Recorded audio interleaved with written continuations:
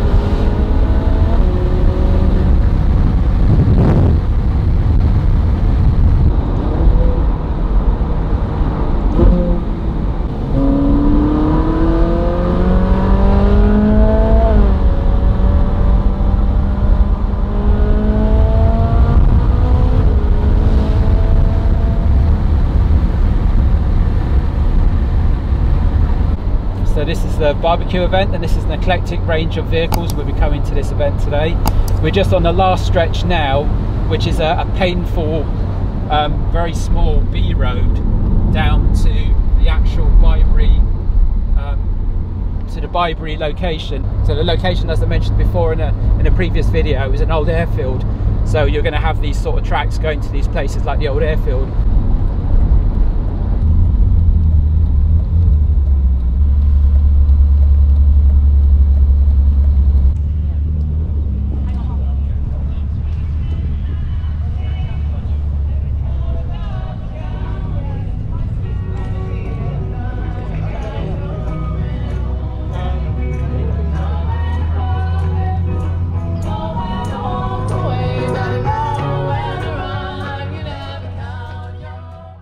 So welcome back to the Classic Motor Hub. We're here at Bibury at the old aerodrome on the old airfield. So this is the last event that occurs this year really, or the last main event that occurs at the Classic Motor Hub.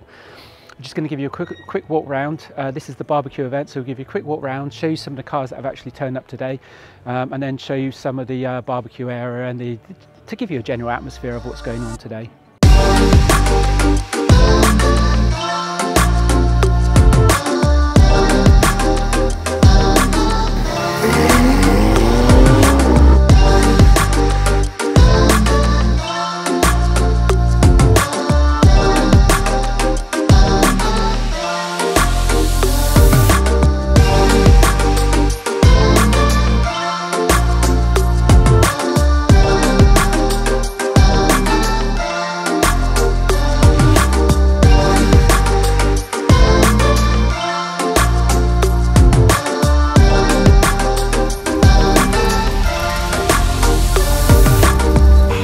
So we walk around here. We've already talked about this car before, but this is the 575 Super America. See, this is next to actually my 458 Spider. You can see where I compared the colours before with the Rosso Corsa on my 458. You can see actually it's not a comparison really. It's a lot of lighter red. But it looks like the car's just had new tyres fitted, as you can see from the marks around the actual tyres. It's got still the soap from where the actual tyres were eased onto the actual rims. And here, whereas before we had some images and some footage of the car with the actual hood down in its locked position, here you can see how it looks with the actual hood up, and it's quite an interesting design. It literally pivots on a single hinge. Not too sure about what the rear visibility would be like, because this has got to give some sort of weird perspective when you're inside the car because of the glass being curved to enable it to actually hinge back and latch onto the back of the car. And here we're just going to do some comparisons now of my 458 with the 488 that's just a couple of cars away. As you can see here, we've got the actual venting slots on my 458 above the actual wheel arches. Now these reduce lift on the front over the wheel arch area, because you can get a certain effect above the actual wheels which make the cars lift a bit on the front. So these reduce lift and of course provide airing as well, and cooling, provide air for cooling for the actual brake discs. And here we have the 488. This is actually the 488 Spider, and you can see this does not have the actual vents and cooling areas on the actual top of the on the top of the wheel arches. And also if you look at the actual front section, whereas my 458 has a cutaway section here for cooling and for grills, this doesn't have that either, whereas this does have a total different design on the front. And whereas I prefer the 458 Speciale front design, you can see here this is substantially different. And I think that the 458 Speciale just about is the perfect front end design for these cars, for the 458 series. I prefer my 458 to the 488. And when I say 458 series, of course I'm classing the 488 and the F8, because they're all really a derivative of the same platform, of the 458 platform. So here we have a beautiful 246 GT. It's actually 246 GT. Most people know this as the Dino. This is in Rosso Corsa, so this is very much a stable make colour for this particular car. This is the I think the best colour for this car. A friend of mine actually has a gold 246 GTS, and I would say his gold GTS does trump this, because his car is a beautiful specification and it's been recently renovated. But this is lovely in a Rosso Corsa. So here we actually have a Ford GT40. As we can see here, it's got the actual racing driver names on the side of the car. Lightweight glass, lightweight, like well, it's not really glass, it's probably a perspex material, although it does look like it's got lamination on the rear of the screen. You can pick that up because we're in low light. You can see that the different characteristics of the glass.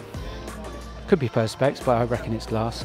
And it's definitely like a plastic perspex on the actual side windows with these side vents for ventilation, which is looks very, very cool. Very cool car indeed. Obviously red with white striping and white accents, white stripe down the centre, white Ford GT emblems down the side. Here we've got a Cobra. Don't for 1 minute think that this is an original, this must be a copy. But it's in very good condition, blue with a white stripe down the centre, black interior. So here you have a 458 Italia. This is black on black on black, triple black. The only thing that isn't black is the actual canards, the actual front canards that actually provide some of the aero for the car. The way the canards work actually is, as you're moving along, you create faster airspeed. As the airspeed increases, it actually puts pressure on the ends of the canards and it actually depresses them and deforms them such that it allows more air into the car and creates downward force on the actual canards. So it definitely adds some aero to the actual car with regards to downforce and enable more airflow through as the canards deform. This has got the body coloured rear grille section. Well, as I said before, what used to be called the Challenge grille, when it was changed to a Challenge grille from the original specification, or when it was actually a Challenge Stradale on the earlier Challenge 360 cars. Because I said this is the barbecue event, this is the last major event at the Classic Motor Hub. We've actually got a band here as well on the left hand side. And on the right hand side we've actually got the eating area. So as we look on the left hand side, you've actually got the eating area. This is all the seating area where people are eating.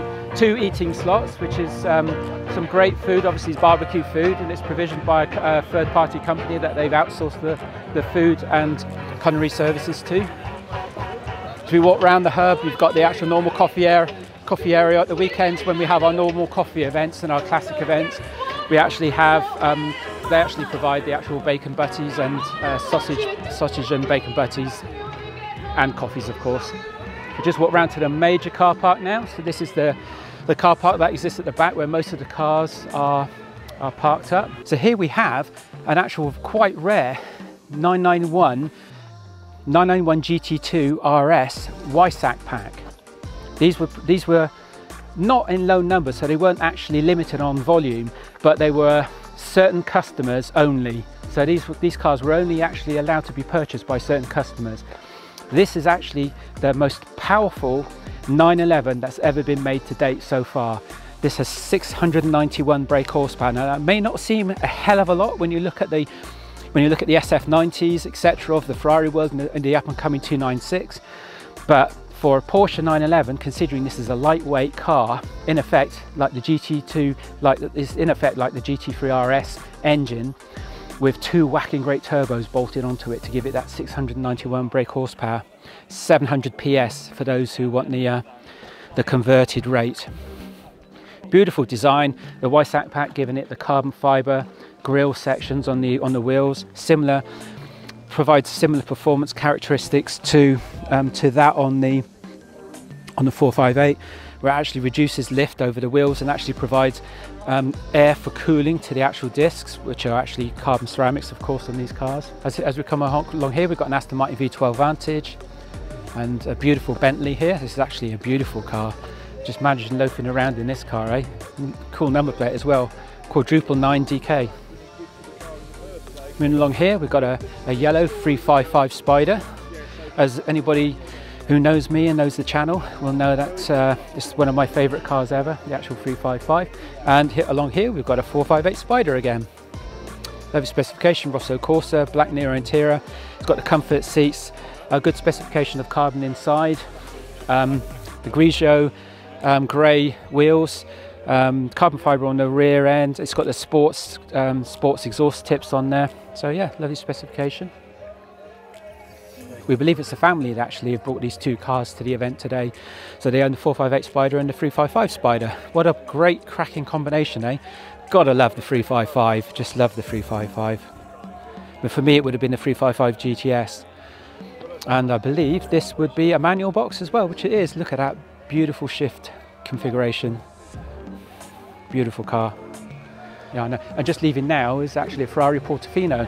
Now this Ferrari Portofino, we'll catch it on camera. You can hear it just starting up now. We'll catch it as it comes round. It's got a very, very high specification, a lot of carbon. And what's very interesting on this Portofino is it's actually got the painted shields. So that's a very high option, very, very high class option, very expensive option. As you can see there as it moves away, the painted shields. I believe that the only way, if you had a bang on one of those wings, I believe the only way you can actually repair it is by sending the car back to Maranello. So we've given you a bit of a walk around the actual Classic Motor Hub today for the barbecue event. Some beautiful cars around as usual, as there always is at the Classic Motor Hub. Thanks again for the Classic Motor Hub for letting us film. It's very kind of them to do that. Yeah, some interesting cars just in front of me here. You've got you know, a plethora of red cars. Obviously got the black car there as well, the 488, the Alfa Romeo, my 458 Spider, the 575 Super America, and another Alfa Romeo, Lotus. I'm not too sure what the car is at the end. Dark, it's getting pretty dark here now, so it's pretty tricky for me to see. So we're going to close out the video now from Classic Motor Hub. Hopefully you've enjoyed the video. If you have, then please give it a thumbs up and give it a like. Very important for the good old YouTube algorithms. Some great content to come as always on the Rich Reviews channel. Thanks a lot for watching, guys, and we'll see you in the next video.